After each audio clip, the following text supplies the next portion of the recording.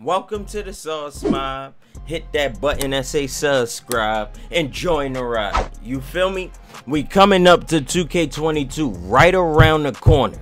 August is when we're getting all our news, so let's go back in time to when the game was phenomenal.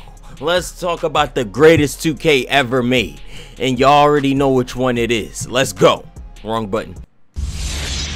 Took flight. Oh, look at that. And rose above. Oh, don't talk like that. Stop saying that word.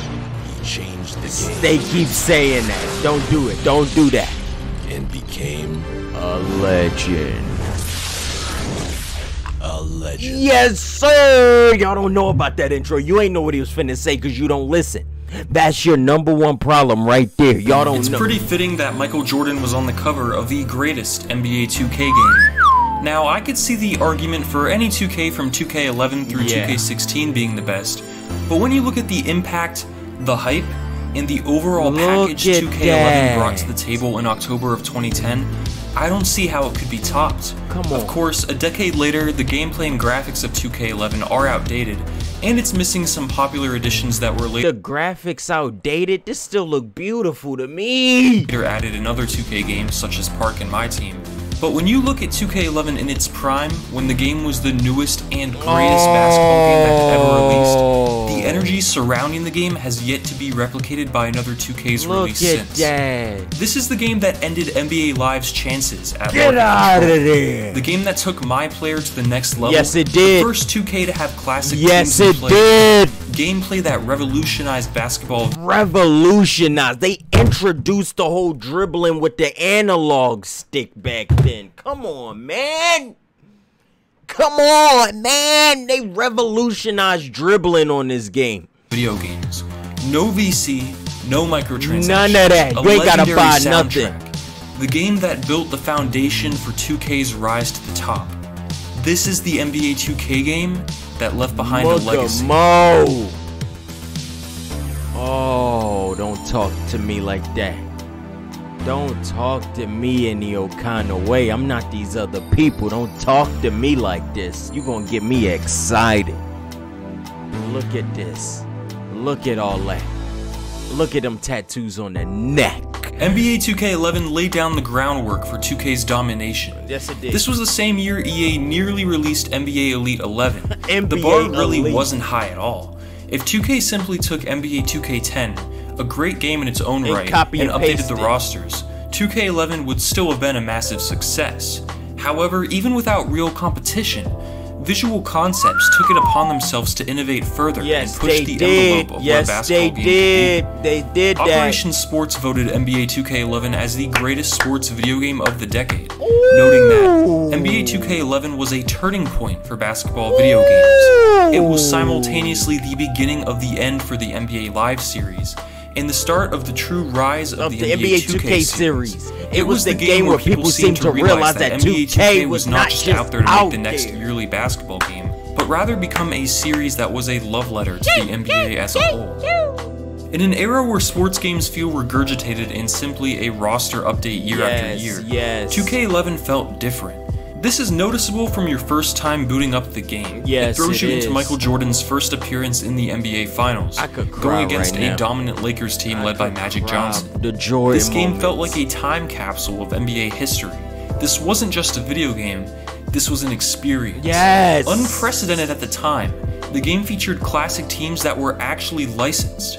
In older sports games, historic teams did exist, but they had generic players filling up the teams.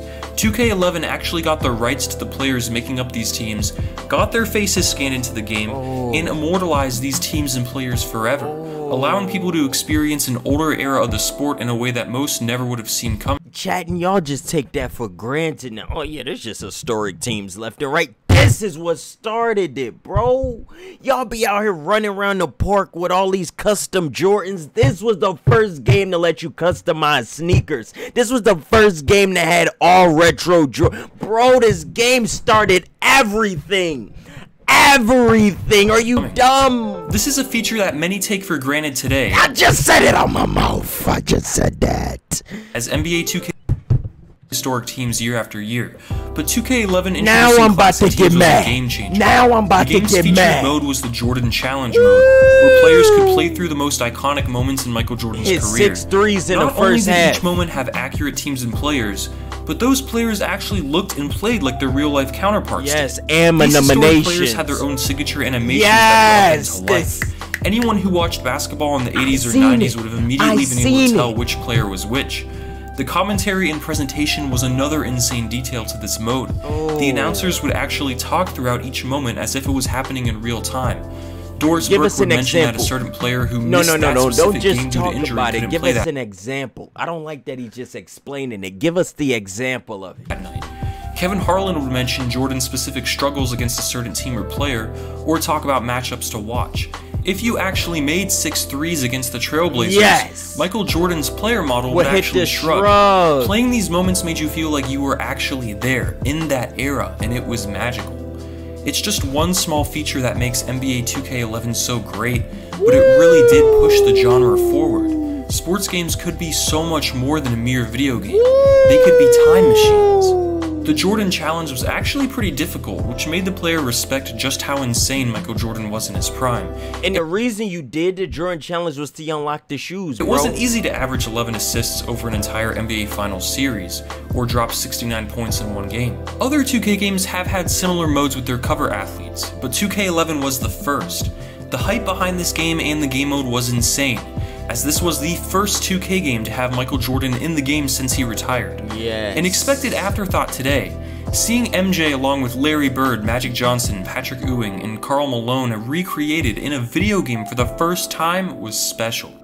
After completing the 10 challenges, you unlock a rookie Michael Jordan to use in the career mode My Player, and you can then see how Michael Jordan's career could have turned out if he joined the NBA in 2010. Look Speaking at of that. My Player, this was the second year of the game mode as 2K10 Oh, look at introduced the this. game-changing Look at career this. mode in Look the at it. You previous open year. your eyes. Not Hurry. much changed, but compared to the grand movie like My Career we see today, it's almost refreshing to go back and play this older version of My Player. Look. It's simple and to the point. You start out as a D-League scrub and work That's your way me. through your I'm career a trying to D-League leave scrub. the best legacy you can. You won't be locked into long cutscenes with bad acting, and you won't find the mode to be a tedious grind meant to push the player into buying VC. Yes. Instead, you'll find that this mode existed for one reason: to be fun. Fun. Don't Oh, get me talk wrong, to it me. was still a deep game mode, however, especially compared to other sports games. Post-game press conferences meant something, as certain answers to certain questions could lead to teammates refusing to pass you the ball, or even the crowd chanting, "Trade him." But it wasn't full of flashy filler, it was just basketball. Give me And I straight think a lot to of the people hoop. today would prefer that. A game Me. mode connected to My Player that was exclusive to 2K11 was the Crew mode, Don't talk about allowing that. users to team up with other My Don't Players talk online, about that. create a team, and play online against other crews. People miss this Don't mode a talk lot, as about it was this. kind of like Pro-Am, but with better matchmaking and more control over how your team's roster is filled out. There wasn't a park in 2K11, but some people might find that to be a positive.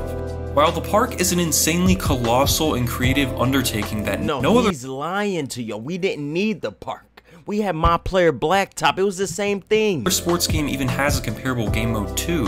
It was a no-brainer for 2K to monetize the mode and make it pay to win, which effectively made it a negative for many people. The same goes for My Team. The Association mode was the game's My League or Franchise mode, and it was super deep. In fact, NBA 2K11's Association mode is deeper than the Franchise mode in any 2020 sports game besides 2K. From Madden to FIFA to NHL to Write MLB that The down. Show. Write that 2K down. was so ahead of the curve Write back that then. down. With NBA Write Elite that 11 down. cancelled, NBA Live fans Get who bought the that game game and stumbled out of upon this there. mode were amazed at the level of detail, depth, and immersion.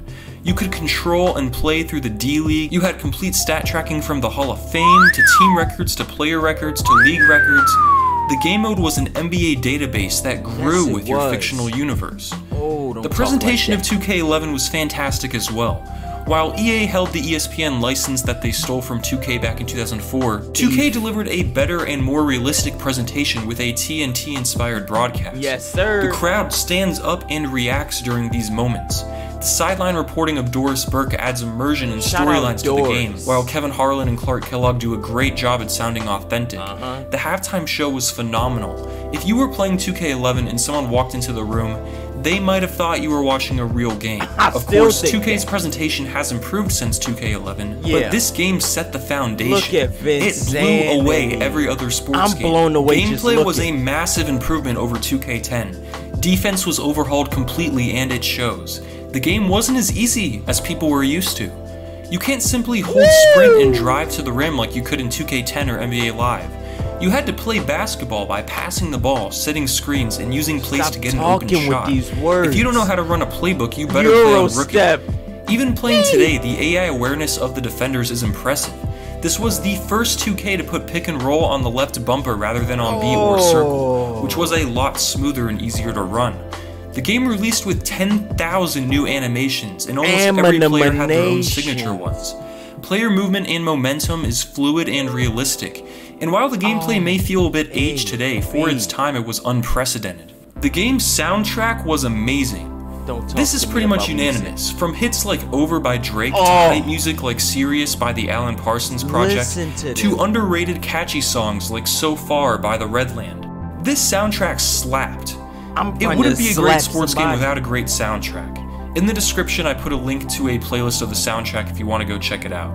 A few other features in this game were the Situation Mode, which is a game mode I wish we saw in current sports games. This mode allowed you to pick two teams and create a scenario to jump into. You'd set the score, time left, etc., and then jump into it. The game also had a cool feature where after each game you'd see a slideshow of screenshots the game took for you, showing the best moments from the game in cool camera angles. Beating someone online and then sending them the screenshot of you posterizing them was awesome. We are going into 2K22 with high expectations. I'm lying. Anyway, chat, let me know what y'all think about this video down in the comments. I enjoyed it. I'm finna like my own video. I had a great time. Other than that, chat, get me out of here and stop talking to me.